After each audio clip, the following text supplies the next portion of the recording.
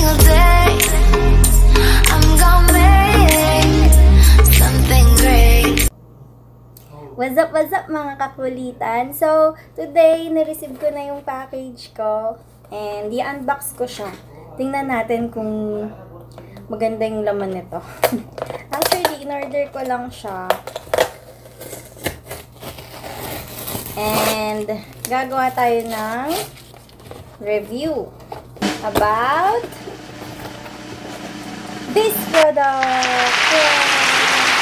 So, if you're just new here in my channel, please click subscribe button so you won't miss my review about this collagen body mask. Kasi ngayon sobrang mabenta na siya sa Pilipinas and marami na ring seller to. Ayan, so dalawa siya, may free. Wow, thank you Ate Grace. So ayun, abangan nyo yung review ko sa product na to. And another is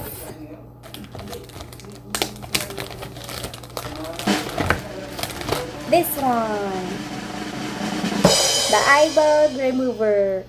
Kasi as you can see, ayan, sobrang laki na nung eyebag ko, makapuyat.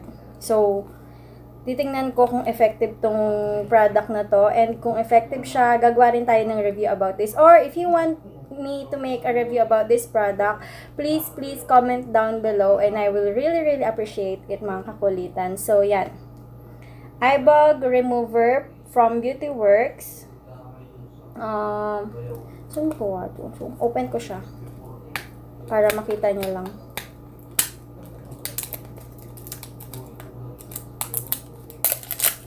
Ayan.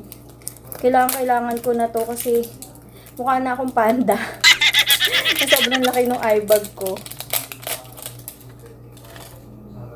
So, nabili ko siya kay Ate Grace yung ng 13,000 won. Pero siguro kung bibili nyo siya sa ibang seller or sa ibang, kung sa Pilipinas, kung available to, siguro different price, syempre.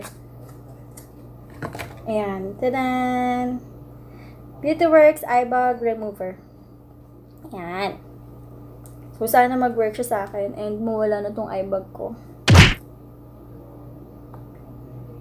Ayan. So, gagawa ko ng review din nito. So, ayun, subscribe kayo sa channel ko para mapanood niyo yung review about this eyebag remover. So, ayun mga kakulitan, kung gusto niyo akong gumawa ng review about this product, please comment down below. And para sabay-sabay tayong mawala ang pagiging panda dahil sobrang laki ng eyebag. Ayan, gagawa tayo ng review about this product. The Beauty Works Eyebag Remover. Ba't tayo mag-focus? And yan. Okay. And lastly is this. So then, what's in the box? Hindi ko pa siya pwedeng pakita sa inyo guys, pero ako muna sisilap. Oh! Ito daw. Ayan. Oh, so yun muna guys. And yun lang yung laman ng box ko. Mga loves. And please subscribe into my YouTube channel and see you again on my next videos. And paalala ko lang mga loves, kung meron kayong mga products na gusto nyong i-review na available dito sa Korea, please comment down below kung ano yung mga products na yon para magawa natin ng review. Medyo nahirapan ako sa mga Philippine product ngayon na nauuso kasi syempre andito ako sa Korea, medyo pag bumili ako sa Philippine market, mas mahal siya. Kahit nga yung mga kalamansi, ang hirap niyang i-review, yung kung effective ba.